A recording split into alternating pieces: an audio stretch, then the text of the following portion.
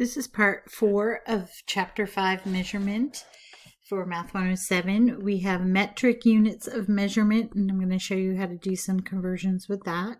So again, read through the definitions and basically what the equivalencies are. And there's a nice handy chart here. Hopefully you're reading that in your textbook too, or referencing it as needed. Here's some examples that we're looking at and what would be considered metric versus US measurements. So A inch, foot, yard, that's US. B is kilometers, centimeter, millimeter. Those are all metric. Kilogram, gram, centigram is metric. Kilometer and decimeter are metric. And then the foot doesn't belong in there. So we'll just exclude that one. So look at B and C. What's nice about here, it's a base 10 system, so to go back and forth is nice and easy. You can just use the powers of 10, whereas the other ones had all different kinds of bases. Like, for example, ounces would be 16, and then we don't talk about time in here, but time is a different base. We have 60 seconds and things like that. So working in tens is really nice for conversions. So we look at example 5.11. We're on page 54 of your workbook, or you can just write this out on paper is fine. So if we start with just using our dimensional analysis approach, I'm actually going to show this here just so you can see the different equivalencies. But then there's a shortcut way, which is really nice, and it always works. So convert the following units as stated, 1 kilogram to grams. So if we do dimensional analysis, we would write what we have, just like before, over 1, and then multiply by our unit fraction, which again, remember, is a form of 1 because they're equivalent to one another. So if I look up here and I see I want to put kilograms in the denominator and grams in the numerator because that's what I'm trying to get to. And I want my units to cross out on the diagonal. So I have to think how many grams are in a kilogram.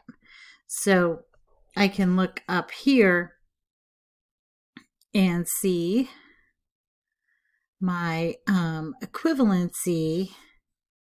Kilo is 10 cubed, which is 1,000.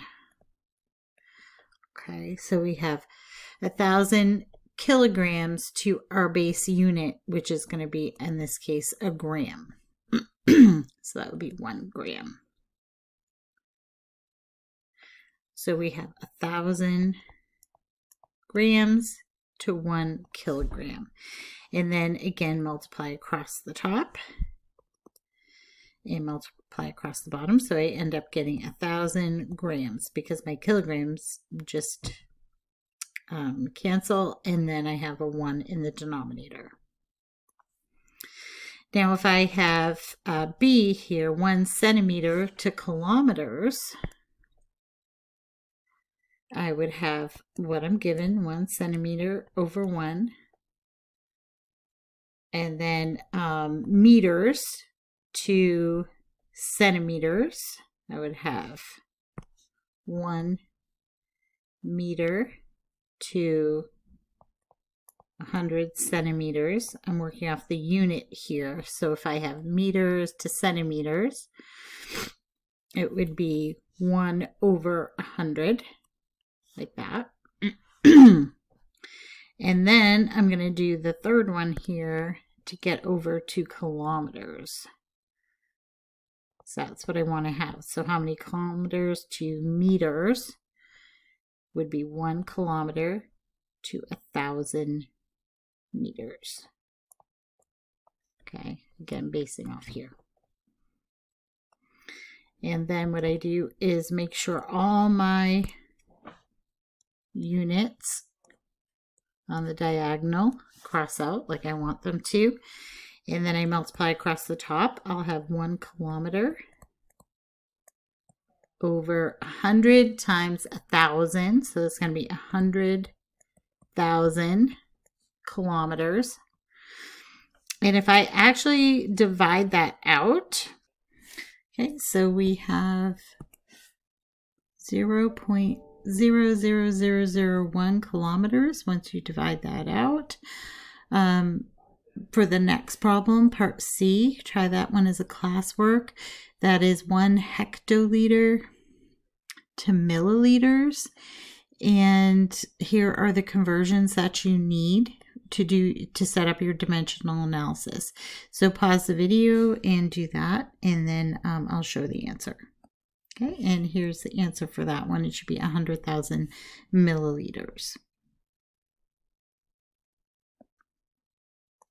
I will get here on page 55 is a really nice one. It has all your equivalencies written out there, and there it includes micrometers, which we might need for one of the activities. I believe we do need that for an activity, so keep that in mind. Maybe jot that down. I don't feel like these are that necessary on the side here, because the way we set up using dimensional analysis, we don't really need them. Also, the method I'm going to show you with the conversion bar will be a lot more streamlined too. But if you're kind of thinking, how did that go again? What was the order? How much bigger? Is it bigger or smaller? Like megameter, if you're not familiar, I mean, it's right there in this chart. So I'm going to show you here how to make a conversion bar. It's really helpful. You can write this, at the top of any paper, or when you're working, just have it handy, or just have it on an index card. But we start up here with the, actually we're going to start with the megameters. We'll start with our biggest one, megameters. And then we're going to skip over, we don't have ones that we use in between, so we're going to skip a couple over. So just leave like a couple of blank spots, okay? But we want to mark them for place value, because we're jumping from a, this really big, megameter down to kilometers. Okay, so we have 1,000,000 to 1,000. So we need to leave a couple spots. And then we're going to have the kilometers. And we have our hectometers, and then our decameters. Okay, and usually we put that, like I'll put a little K there to differentiate from decimeter. And then we have our meter, which could be for grams or liters. So I'm going to call that unit. So that's just what's equivalent to 1 there. Okay. And then we have our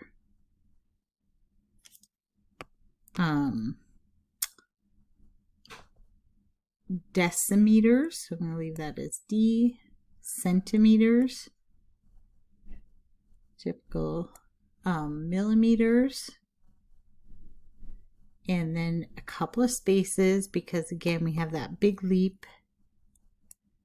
A couple of powers there. To micrometers, and we abbreviate that with a mu symbol. It looks like a U and an M. Okay, and this one is abbreviated, the megameters, just to differentiate there, with a capital M and a small. Okay. And again, we're these are all meters for this one, but it works the same for any of them. Okay. And the abbreviations you can see here, like for decameter, let's fix that one. You actually can do it DAM. Would be the standard, okay? So the nice thing on this is we can just use these for our place value for moving our decimal. So if we have this given 7,225 centimeters, I'm just going to write it a lot bigger. My decimal is actually here, right? I'm going to remove my comma. So the decimal comes at the end of a number if there's none showing. And I want to go from centimeters over to meters, which is my unit. Again, it would work for any type, grams or liters also. And in order to get there from this conversion bar, it would take me two jumps. Okay, so that's exactly what I do with my decimal here. 2 places left. So the direction is clear from getting to centimeters to meters, 2 jumps left. Do the same thing here. So your decimal is going to move. So my new answer would be 72.25 meters. So remember, this was centimeters. And really what I'm doing is dividing by 100. And if I did this by dimensional analysis, which you can choose to do, you would just have to use these conversions there. Get from one to another, write it out. But you can just use this shortcut. It will always work. So now if I have 32.5 kilometers and I'm going to meters, I'm going to look at where kilometers is. So it's right here. Okay, so that's my start. And I want to get over here to meters. So I'm going to go 1, 2, 3, right. So I'm doing 3 jumps right. Okay, so 3 jumps or spaces right. And then I'm going to move my decimal 1, 2, 3. And I just kind of leave spaces to put my zeros in. So 32.5 becomes just right 32500. And that's going to be meters. And I'm going to put my comma in here. So 32,500 meters. So it's a really quick way. So really what I'm doing there is multiplying by 1,000. Okay. And again, using these would be another way to do that. And you can kind of double check. Well, this is really a large unit of measure, the kilometers, so I should be getting more meters to cover that same distance as, you know, the kilometers. So now this C, you could try as classwork if you want, but I'll also do it. So you could just pause here if you want. Megameters, again, we have to have a couple of powers in between there. So this one's pretty big, right? So we're going to go from micrometers to megameters. So we're going quite a distance. And instead of rewriting the whole number, I'm just going to say that's my decimal. I know I'm going left, so I'm going to go all the way over to here. So I have 1, 2, 3, 4, 5, 6, 7, 8, 9, 10, 11, 12. Okay, so I know I have, let's see, 1, 2, 3, 4, 5, 6, 7. So I have to add on 5 more zeros to the left here. 1, 2, 4, 5, 5, 4, 2, 5, 1, 1, 9. And that covers my jumps. So I'll just make sure I did that right. 1, 2, 3, 4, 5, 6, 7, 8, 9, 10, 11, 12. Yeah, I hit them all. Okay. So that decimal moves to the left that many places. And then this is going to be megameters. Okay, and it's a really tiny number because it's covering, you know, the same amount of space as a very small unit when it had, you know, 5 1,425,119 micrometers. So that's why it's really important to really know that there's a leap of 2 powers of 10 there in between each of these. Okay, so don't forget about that when you make your listing. If you have megameters and micrometers, you've got to space them out more. Okay, so I wrote the conversion bar at the top of this page. We're on page 56, so you can do this using dimensional analysis or the conversion bar. We have a couple that will work really nicely for you to pause and do as classwork. The way to remember this, there's a nice little acronym here, not for the mega and the micro, but for the main ones. We have King Henry doesn't usually, for the unit, drink chocolate, goes with the C, and then milk for this last one. So kind of silly, but it always helps me remember. King Henry doesn't usually, this is your unit, it could be grams, meters, liters, chocolate milk.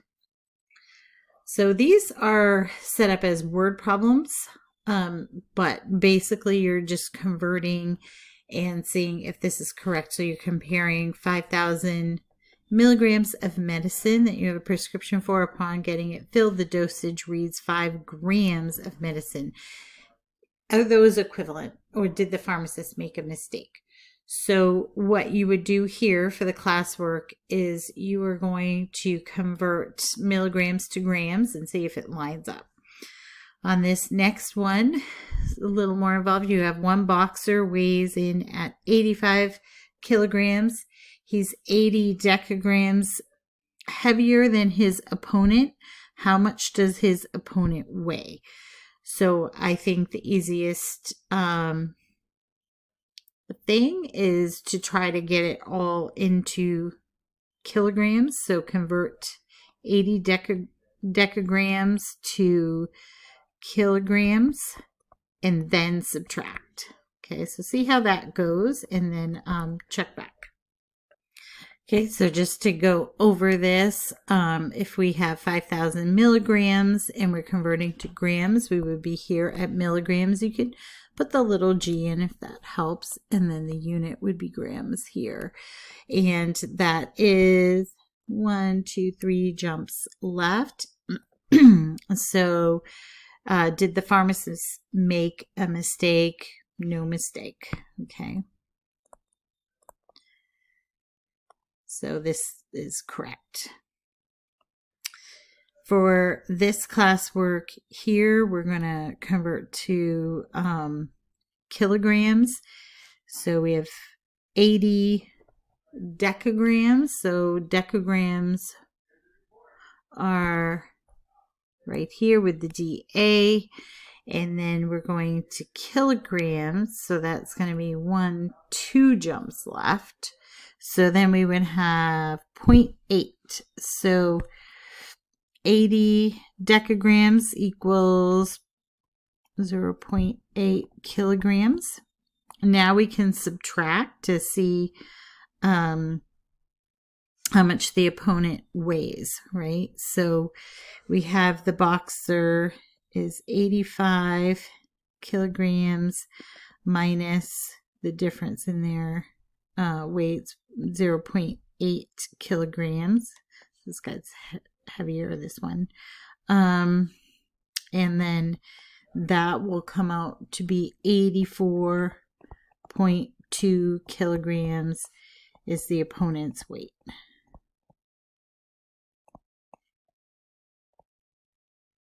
Okay, so make sure you interpret your answer as well as just doing the math part. Okay, so now moving down to the bottom of page 56 of your workbook, I'll do this one as an example. So we have example 5.15. A 2-liter bottle contains 87 centiliters of oil and 4.1 deciliters of water. How much more liquid is needed to fill a bottle. So again, first thing we want to do is get common units. So we have to convert one or the other. So I think it's just easier to go into the smaller units typically. So I'm going to convert the 4.1 deciliters to centiliters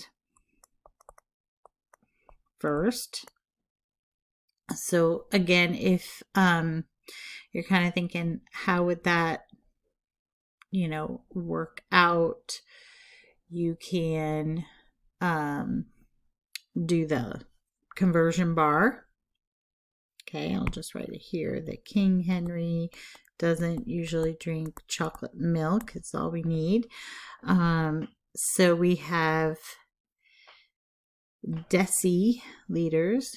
That's deca up there. So deciliters to centiliters. It's only one jump right. So it's going to be 41. Okay, so we have the 2-liter bottle. Has 87 centiliters of oil plus the 41 centiliters of water. How much more is needed to fill the bottle? So another thing we need to do is convert 2 liters to centiliters. Okay, so if we look here again, going from my unit to my centiliters, I go 2 jumps right. So that would move this place too. So that would be 200 centiliters is in that bottle. And we need to subtract off what we have in the bottle. So what we have in the bottle now is the 87 plus the 41 centiliters. So we have 128 centiliters in that 200 centiliter bottle. And just to figure out the difference, I would then subtract the 200 centiliters minus the 128 centiliters I have in there already. And just go ahead and work that out to be 72 centiliters is what the empty portion is left. So you would need to write it in a sentence. I need 72 more centiliters more. Make sure you always add your units to fill the bottle. And that is complete for that answer. Don't have to be elaborate with it. So that gives you some experience with word problems and piecing things together, and definitely go for getting everything into the same units and then working any operations. That's helpful. We could have put everything into liters. That would have worked too. That's fine. But sometimes it's just easier to manage when it's in the smaller units for some reason, but it's a personal preference. As long as you're consistently correct, that's fine. If the question had read how many more liters is needed, then I would have to then convert back to liters and have it be like 0.72 liters, but it just asked me how much liquid. So it really doesn't matter what units. I could have chose the deciliters if I wanted, but I definitely have to mark what those units are. That's really important. And if the question specifically asks for a unit, then we need to do that. And the weight up here, typically weight is in kilograms. So that's why we went that route. Okay, last page with this, only a couple more. This is kind of a long one, but because just want to get this last page in here for the metrics. So conversion for temperature, we have Fahrenheit and Celsius conversion formulas. So instead of using like the conversion bar or the unit analysis, we actually have a couple of formulas that we would use to go back and forth from the metric unit of measure for temperature to the US unit of measure, which is Fahrenheit. So To convert from Celsius to Fahrenheit, we would do F equals 1.8 C plus 32. And to go the other direction, Fahrenheit to Celsius, C equals F minus 32 over 1.8. Now, if you're using a calculator and doing it, just, punching numbers in, do make sure you write down what you're putting into your calculator, and also make sure that you are using parentheses when you enter in so that the order of operations is followed, because otherwise it may not calculate correctly for you. So we have the boiling point of water is 100 degrees Celsius. What temperature does water boil at in the Fahrenheit scale? So the first thing we always want to do for these type of things is write down the formula that we're going to use. So we're choosing to find Fahrenheit, right? So we need F equals 1.8 C plus 32. So I write my formula. That's what it's called before I plug anything in. Then once I plug in what I'm given, so I'm given that C equals 100. So once I plug that in, that's my equation. And then I'm going to add that 32 and then follow my order of operations. And my end answer is 212 degrees Fahrenheit is water's boiling point. I'll say boiling point of water.